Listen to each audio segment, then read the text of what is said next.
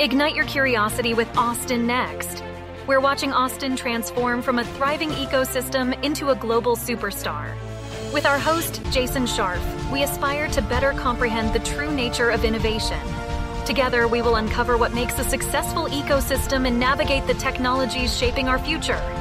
Now let's dive into what's next.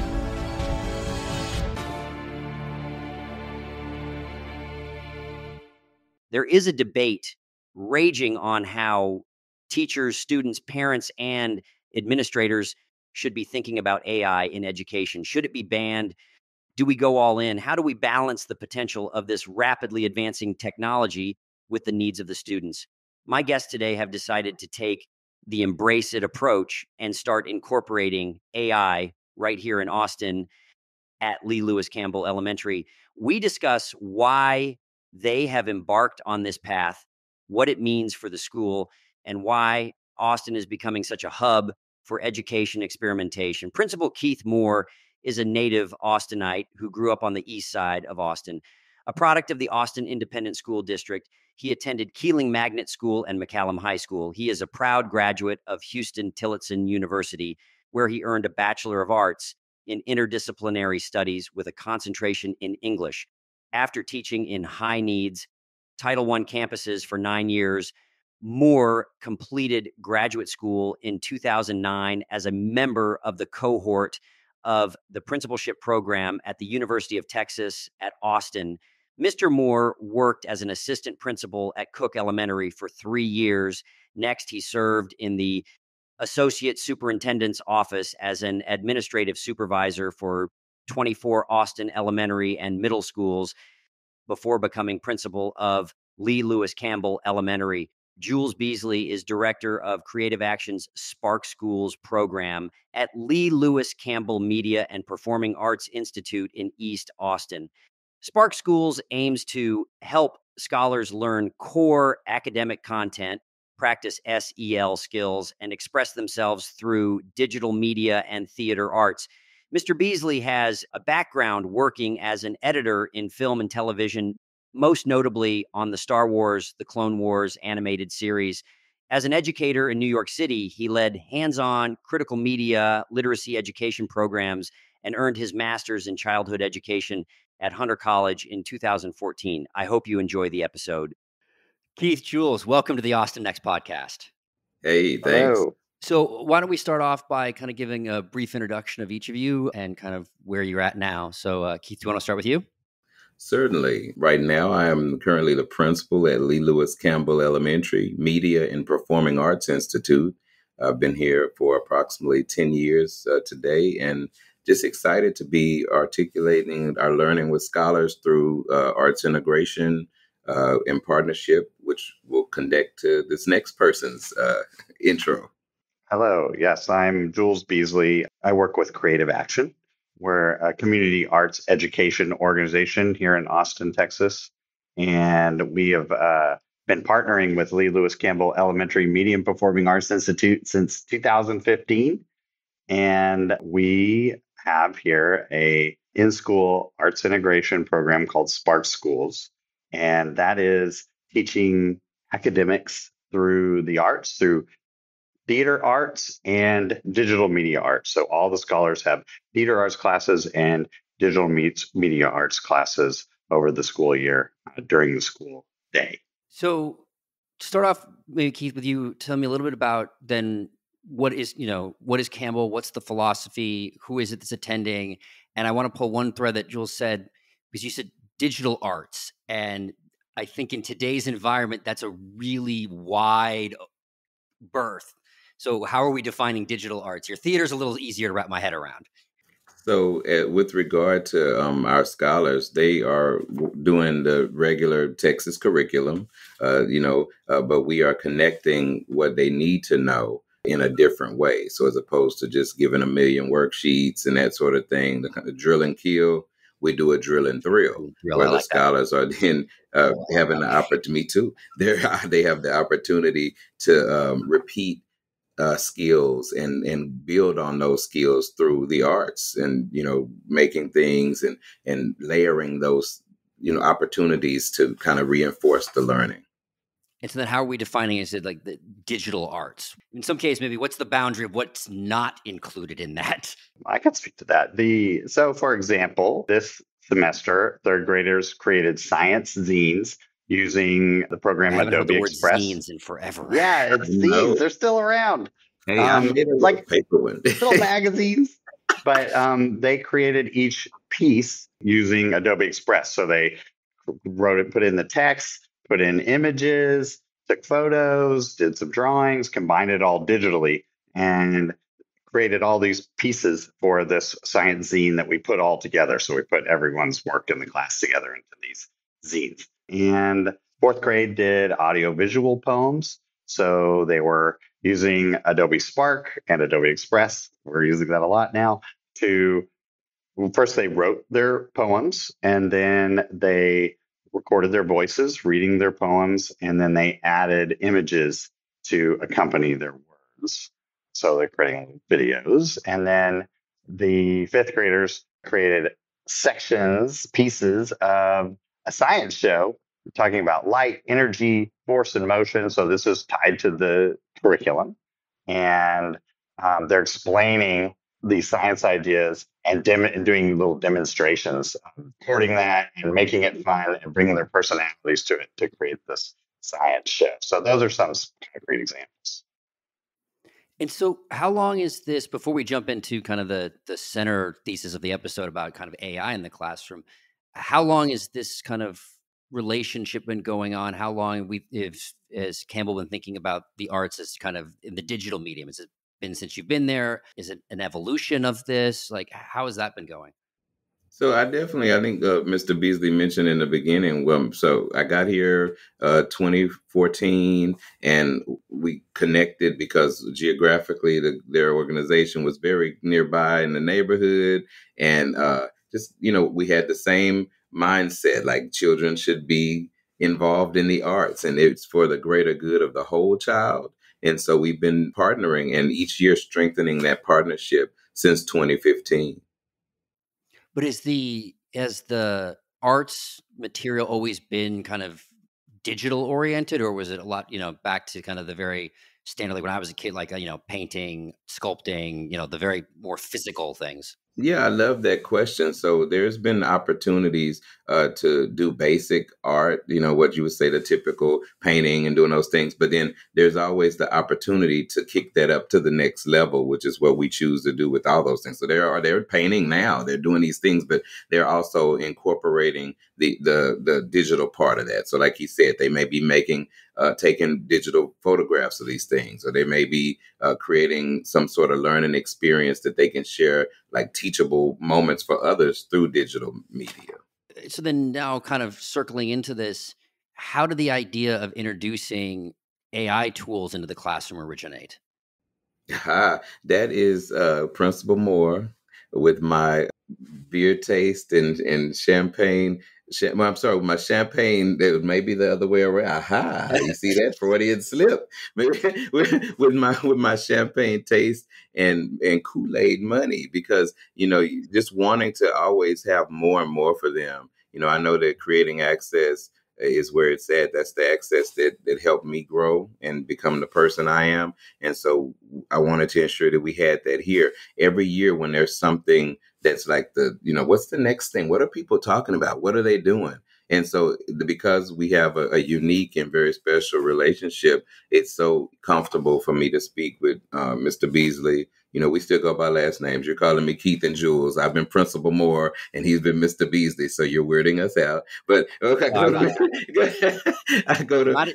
never know what to call my teachers' kids either. I'm just like, well, we kind of see each other, in the community. So you're, XYZ person, but like when I'm really Principal Moore 24/7, so it's okay if you stick with that one. But Mr. Beesley, Principal Moore, please don't send me to that. You're in trouble now, buddy. So no, but it's so easy and comfortable to speak with Mr. Beesley as our in-school coordinator about connections that creative action can build upon. And so AI was this thing. I'm like, listen, I'm seeing a lot of this. And, every time you download an app, there's something in there about AI. We should be talking about this. And he was like, yeah, okay, here we go again. Here we do it. But he was on the case, you know. So exciting to be able to do that. Each year, we're adding more and more of these types of relevant offerings.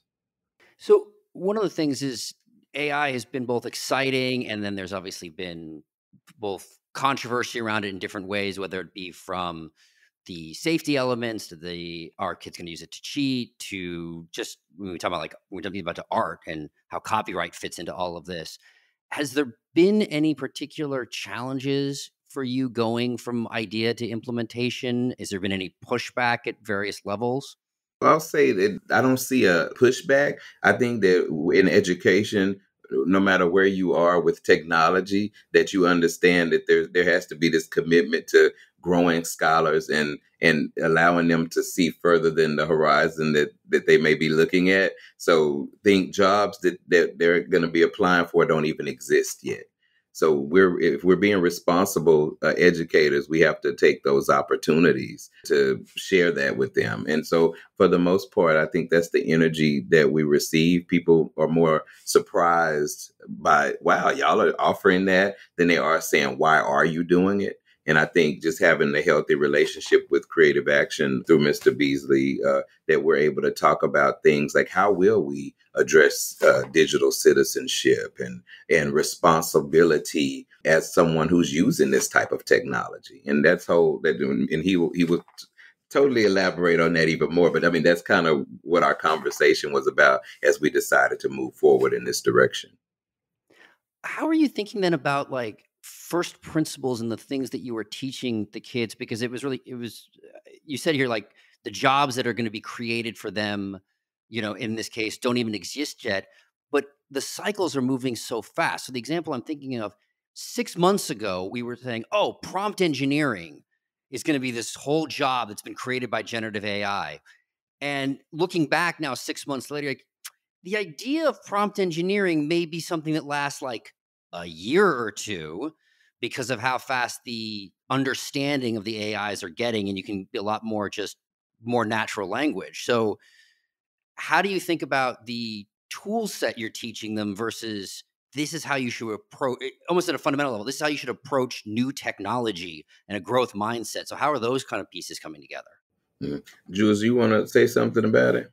Well, it occurred to me, when first of all, when Principal Moore asked me to do this, I went, "Oh, how am I going to make this accessible to a third grader?" Right? Because it's so complicated. But then I have a background in media literacy education, so I was like, okay, I know how to do media literacy education. I have lots of approaches for doing that. For doing it in hands-on ways, but also bringing in the critical component of understanding how things work by engaging in a process of media making or creation. And so I thought, okay, these, we can use generative AI to create images and then look at those images and talk about them and see what comes out of that conversation. And in the process of doing that, I realized, well, if we're doing text to image, right, we're using text prompts. First of all, there's a natural literacy time there. It's like, can you add more descriptive details to this sentence to create an image that's closer to, let's say, an image I give you, which is what we did. And so that got me to thinking about like we may not need prompt engineers, but I bet you we're going to need prompt poets, prompt Ooh, I like that. Prompt artists. poets. And I think because there will be, I don't think that need for the artist, for the person who thinks as an artist using their imagination, but also able to translate that and using tools that are given, that whatever tools we have at hand, I think there's still going to be a need for the creative artist using those tools. So I think whatever the job title is or whatever that looks like, I still think there's going to be a need for those people, and they're not going to be completely replaced or eliminated, although some jobs will be for sure, and some artists will be struggling, and they already are, right? So I was thinking, I started thinking in those terms, like this is really kind of like writing a kind of poem. No, there was a great YouTube video, and it's a series called, I think it's Huge If True. And there was an episode on generative AI, especially in the art world. And it really hit on what you just said, because I remember it was like she brought on the host, and then she brought on an artist, and they had the same concept. There's like, I think it was like a city in stained glass. And so they both did it themselves via like Adobe. Then they both used generative, AI tools, and then had everybody vote on it. And sorry if I'm going to spoil the episode if anyone sees it, but it's still worth watching. No. So, her stuff using the AI tools was voted higher than her not using it. But his stuff, the artist's work using the AI tools, was better than all of hers, because he brought in his particular creative mind and artistic skills, and then was augmented by all of the different tools. So if you have, I always go back to that joke. It's an AI is not going to replace a human. The human using AI is the person that's going to take your job. Yeah. It's interesting that you say that. I was listening, coming in this morning on another platform, and there was an artist, and they were talking about this artist who lost their voice and they can no longer sing. However, now this artist is coming out with an album where they will be using AI to make songs and to sing again. So I thought that was crazy. It's like right on time for today. And that was just this morning. Yeah, and then you've got some artists who are really thinking differently. I know Campbell is, Grimes, who I think also who does live here in Austin, or at least spends a lot of time here. She's developed kind of the AI Grimes, and then she's actually licensing it so people can create new Grimes songs using her voice. So it's this really kind of, rather than fighting with are you using my stuff? I'm going to sue you for copyright. Instead, she's like, no, I'm going to use it. Let's all do this together and create really interesting new art. So there's the community aspect of it that's a lot of fun. So walk me through a little bit. What exactly we talked a little bit about using the image generators, but what are the programs? What are the tools that are being used in AI for the scholars? We just use the Adobe Firefly beta generative AI tool. First of all, because it's free and accessible to them, so they can access it through Adobe Express. So it's used. One of the reasons we're using that is that they can all log in and access it for free through the districts using their accounts. So that made it easy to use. But I also really liked that.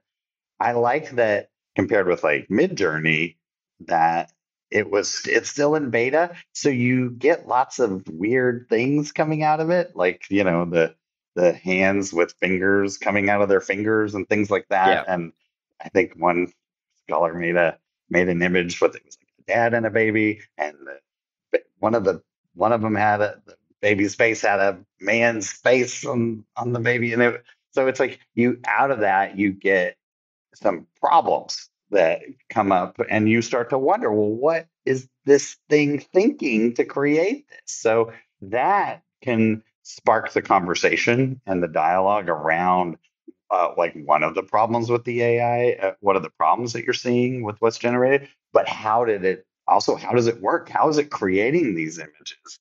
And so then that opened up a way to explain, very simply, that they're using these large libraries of images, and they're kind of masking them together, mixing them up in the way you'd make a collage or something. And you can really see that in that beta AI tool, whereas like Midjourney, you might get something polished and finished and fine, and it may be harder to see. So I chose to use that, and I think we'll probably use it in the future. And I have some ideas. I think there still are a lot of interesting weirdness and artifacts going in. So I think by the time this airs, it'll be after. But like my oldest, who's in 4th grade, is doing a science project trying to figure out some of the weirdness in Midjourney. And we've been playing with it, and he started to see different patterns based even in random prompts. And so he's going through and trying to discern is there something actually going on underneath. So it's been a lot of fun watching him really get into all of the different AI tools. That's so cool. Yeah, it makes me wonder what, like, it's like a black box, right? We don't really know, especially, if you're a young person and haven't read all the writings of how it works, you don't know. So it does invite, it calls on you to infer and make some educated guesses and analyze patterns, like you're saying, and try to figure out what's going on. So it does, just as an object of inquiry, I think AI is something that I think we'll continue to kind of investigate and explore how they work, as well as the ethical dimensions, the ethical issues around their Hmm. use. Yes. So, Principal Moore, kind of, I can be taught, I can change. The When you think about your overarching goals for bringing this tool set into the school, like Yes. what are those goals, and how are you measuring their success? Love it. No, so the goal is consistent, and that is create access for scholars. And so we continue to measure that by the offerings that we're providing for scholars. And on our campus, they're not, you don't get like little pieces. Well, only these people are doing this, or only these people. Almost everything age appropriately is offered for all scholars during the school day. So you don't need to have a ride to get here. If you can't stay after school, you won't miss out. There's none of that. So if parents get you here to school, you're able to receive all of this. And the purpose is just to create access. There are folks who, come from different experiences. They have different family experiences. And so we want to make sure that with equity at the forefront, that we continue to have opportunity and ensure that those opportunities are taken advantage of by all scholars, so that we learn from other scholars who may have had more of an experience. Those other scholars who don't have that experience learn from it. And then scholars everybody has experienced something different. So there's not like oh, you went to this big thing and spent a lot of money and I didn't have a lot of money, but I learned from the thing that you did last night with, grandma, that I don't have that culture at my house. So I'm learning this thing. And so this is just another way to continue with that goal of creating access. These are tools that we're using no matter what they are.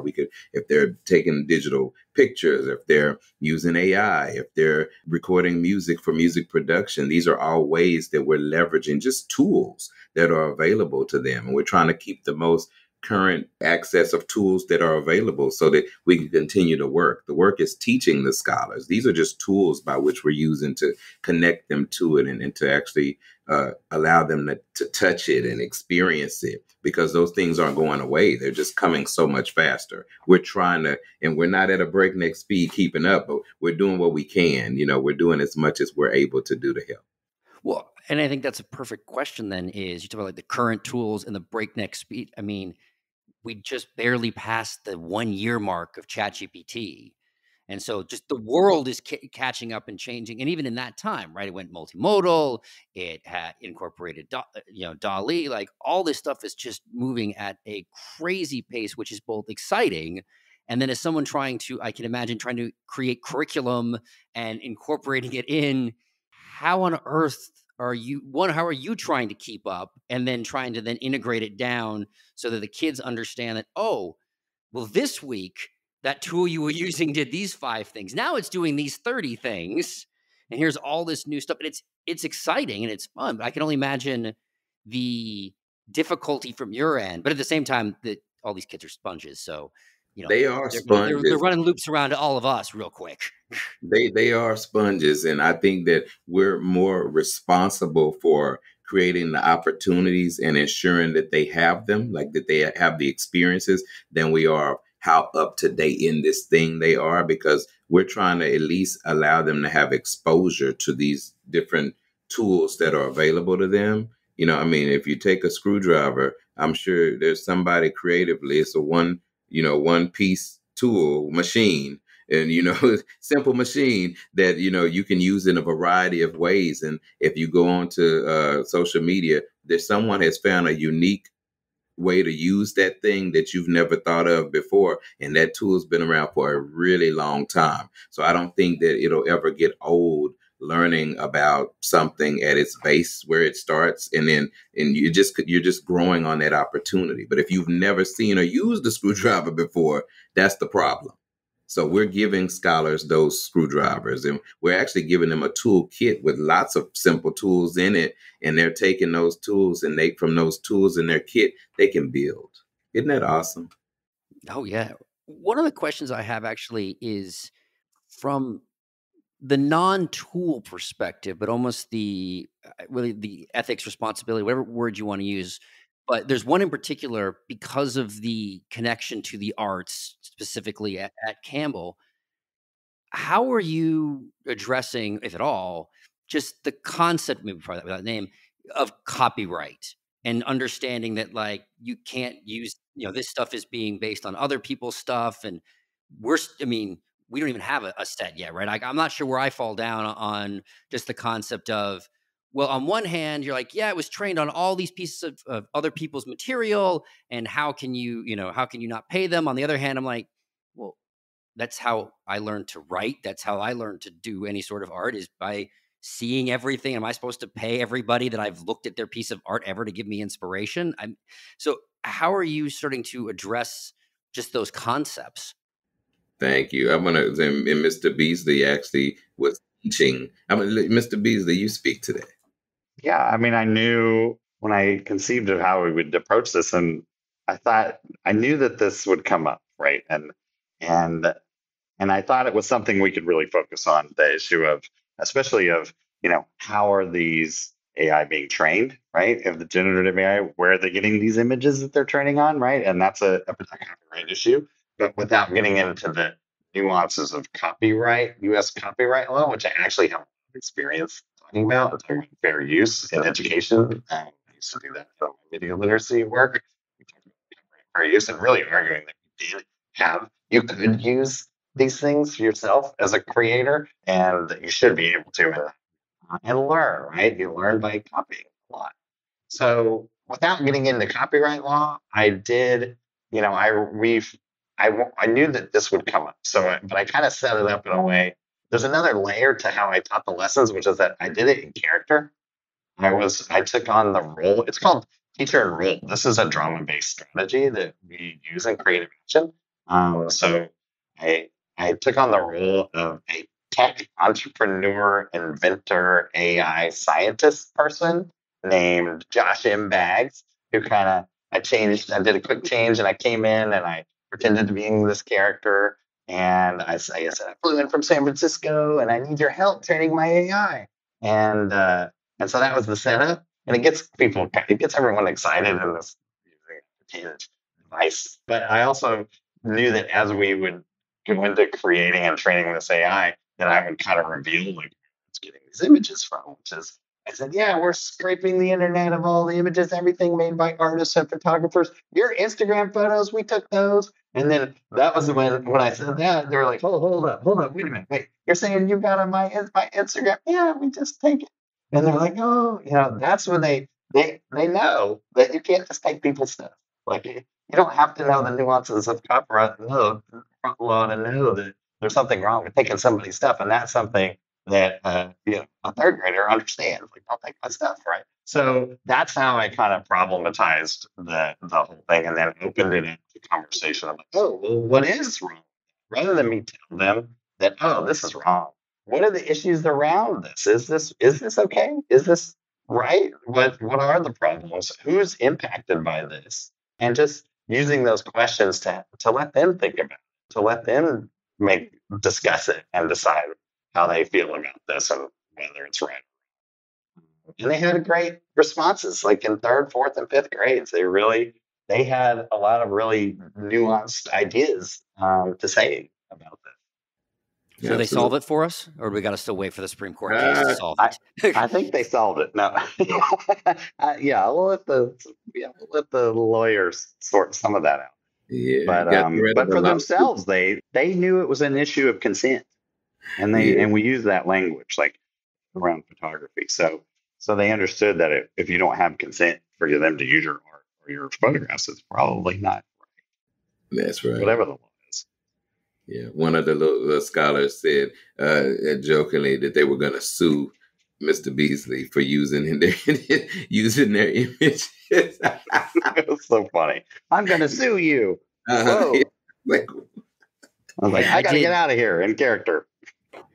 I remember doing a mock court thing on it was like the John Brown trial of the Civil War, like as a kid, and there's a lot of learning that comes from that. I think it could be.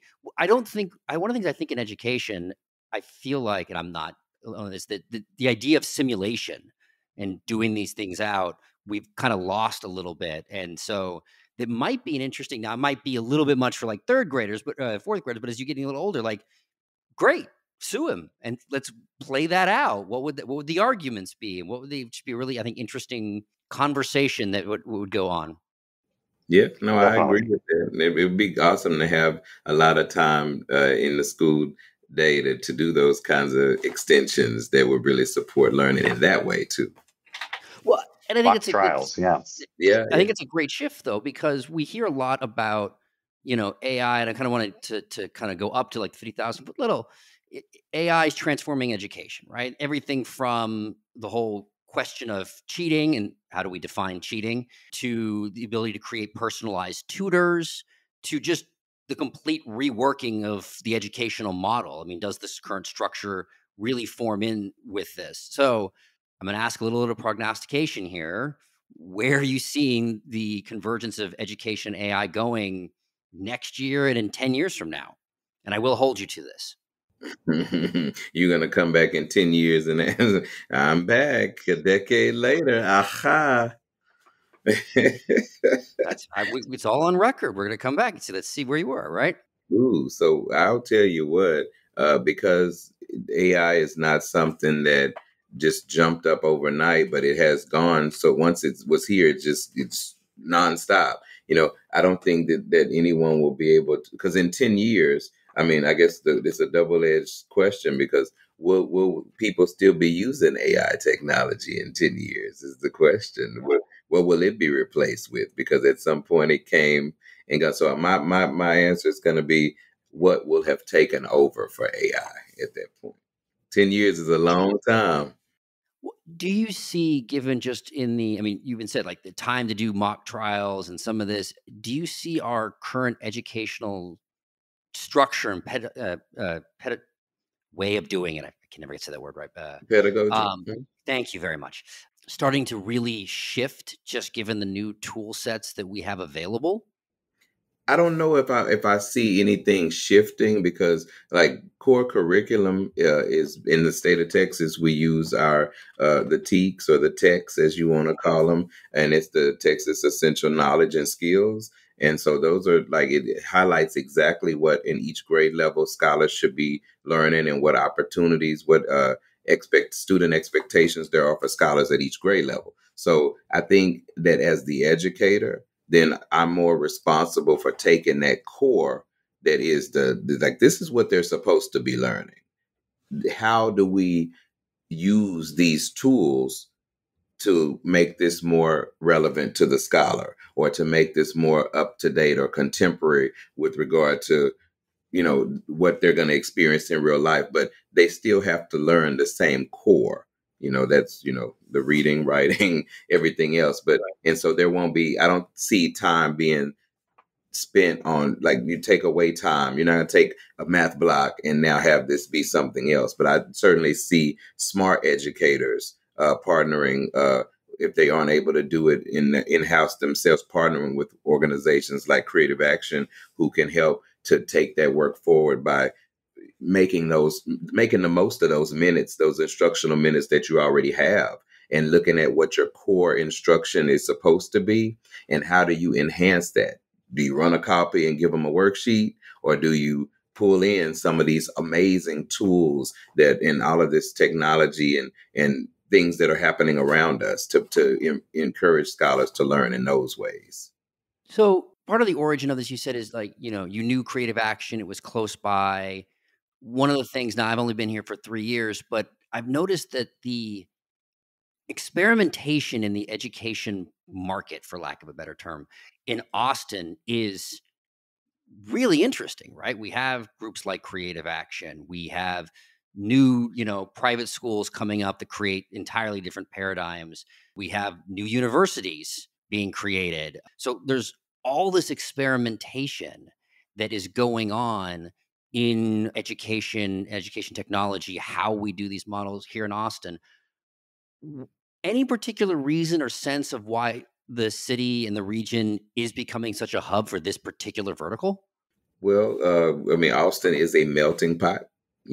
I'm a unicorn. I'm a native Austinite, and I actually still live here in Austin. And but I think we're blessed. It's a blessing and a curse. I mean, if you want everything to be the same, look the same, and always remain the same, then maybe you're bummed out that our Austin has a wide variety of folks coming in from different places. But accepting that it is a melting pot, I think that where folks come in looking for things that they had where they came from. If I had this certain thing at home, I'd like to bring that to the gumbo. Oh, well, I did this at home. Let's bring that to the gumbo. There are so many fresh faces here and for new cultures and opportunities here. It's so diverse that, you kind of want to make sure that you're welcome in that. It can only be better. We can only be better for it by allowing everybody to contribute and bring what they know and what they're experienced in to the table. So the tastes change too, because if you're coming from somewhere else, you're looking for reminders of home or things that you thought were amazing about where you are. What was great about education where you were? Those are things that folks look for when they come here. If you don't see those things, then you want to see how you can help make those things a reality here. And things that you do see here that are similar, they comfort you and you want to be a part of it in that way. So there's just so many opportunities to highlight scholar success and increase academic outcomes through just sharing and learning together. One of the things that I think about is education and the regulatory structure that comes along with it makes it generally, and I'm speaking generally, hard to initiate experiments, hard to initiate change in anything. One of the things you kind of see that broadly in Austin and in Texas is the more openness to those kinds of changes. You've seen that we can build, physical construction a lot faster here. You see like the Gigafactory and the Samsung fab that are coming up. Are you seeing that same on the education side? It's funny. I asked this specifically because I've seen, when coming from California, the idea of trying to incorporate new technology into curriculum was like this really long process and this really complicated, and it had to get all these sign-offs. And here you're like, yeah, well, Mr. Beesley, we should do this. So go do it. It's like that seems quite fast to me. And I mean that in the best way Yeah. possible. So Well, however you mean it, I'm gonna tell you, like I accept that because you won't really move your work forward if you're waiting on someone else to move it for you. I really believe that to my core. And so I'm the person. I love to be a trailblazer. I love to be somebody who's the first one to do it. And maybe there were some mistakes in it, but guess what? We are going to get those things together and make it even better. But I'm not afraid to do that. And I think having a partnership that says, hey, you know what, if you want to do, okay, you're leading this, but we'll jump in and go with you, and we do it, and I think you hear sometimes that, someone said, I don't know who the person was, but they said that sometimes it's easy to just apologize, and so if we go wrong somewhere, we're never taking risks that are damaging to scholars, but we are always taking risks that are moving this work forward, and it's not just about AI or about digital media. It's about anything that we're doing towards scholar success, creating access for scholars. And we can't be afraid of how someone else some naysayer may feel or not feel about us moving the work forward. That's creating access for scholars. That's the mission. We want scholars to have the most that we can give them so they can be the most equipped and the most prepared. And we can't do that if we're not. I don't work for adults. I work for children. There's not a single adult that I work for. I work only for children. Those are my employers. So I keep that in mind. And am I doing right by them if I'm not giving them everything that they need or exposing them to as much as I can expose them to within reason, age appropriately that is for them. things that I know they may not get otherwise. I can't wait for somebody else to say, hey, let's try to give it to them. Or, hey, maybe it would be a good idea. If we know that it can't harm them, what are we waiting for? Let's do it. Oh, I love the attitude. I love the risk taking and all of it, which of course, that's why when I first heard about the school, I was like, yes, I want to have you guys on and talk about this and what's going on here. Well, this has been Good. a I lot hope of you're fun. hiring, because I may be looking. You can be hiring. I may be when this pocket. No, I'm just kidding. There's so much support in Austin ISD for creativity in different ways, and Austin is a creative community, and so I think for anything else, people embrace creativity and the opportunity to do it. It's more work. It's a different job. It's an additional. It's not a this or that. It's a and. So I am increasing my workload by doing this. There's not an additional pay tied to it. But if I really believe in here that that's the right thing to do, then I have to work from here and make it happen. From if you believe it, you have to work from the heart to make it happen. I say all the time, one of the superpowers of Austin is we leverage the power of and. There you go. So I think this is a perfect place to kind of wrap up. And we always end with the same question. So Mr. Beesley, why don't I start with you? Then Principal Moore, I'll give you the last word. What's next, Austin? What's next, Austin? What's next, Austin? That's such a big question. What's next at Lee Lewis Campbell Elementary and using these AI tools? I have thought about that. So what are we going to create next year? How are we going to use these tools next year? I'm already getting some ideas. I'm thinking about how can we use AI generated backgrounds to make short films, right? Where we can do a green screen and have these backdrops anywhere. And I had a colleague, a teaching artist, who just made a science fiction film with his after school group where they used AI backgrounds and combined with them and their handmade paper and foil and cardboard costumes and spaceship consoles. And it looks amazing. So we can use these. How can we use these tools to tell stories, to use our imaginations, as well as explore issues of how can we create things together, and in these tools that are often made for individual use and individual expression, how can we use them collaboratively? How can we use them in partnership with other people?